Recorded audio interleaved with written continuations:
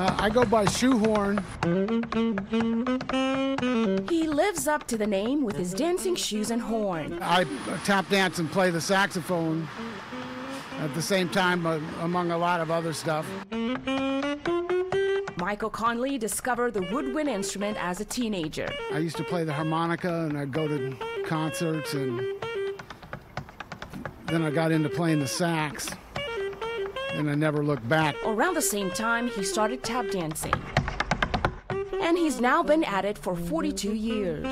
His musical talents have taken him beyond Portland, all over the world, places like Japan and Russia, performing at festivals, in pubs, and private events. But the pandemic has put an end to all those gigs. A lot of us don't have any other way to make a living. And, you know, there's no going back for me. Like, I'm committed to this for the long haul. So he's found a new stage on the streets of Portland. This is the only gig right now. Sometimes busking is looked down upon by people, but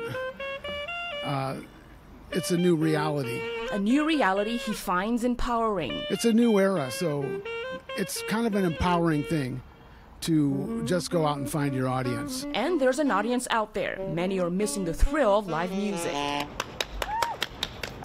We were just watching this amazing man play saxophone and tap dance and just perform for us. Isabella and Dorothy were driving through the neighborhood. Hearing the tunes put their trip on pause. Shut off my radio and rolled down my window to listen to him in my car, and we just parked over there and walked over here because it was just a lot better than what we're playing in the car because it's live, you know? The much appreciated tips help Shoehorn get by during these challenging times. And there's another payoff, performing again and feeling the appreciation of an audience. To me, music is my life, so that's, you know, that's what it is for me. And I like to share that with people. Krista Kumwe, KGW News. What a wonderful story. What a wonderful treasure Shoehorn is. You can keep up with Shoehorn on social media, where he also has a virtual tip jar. We have more information about his latest projects at kgw.com.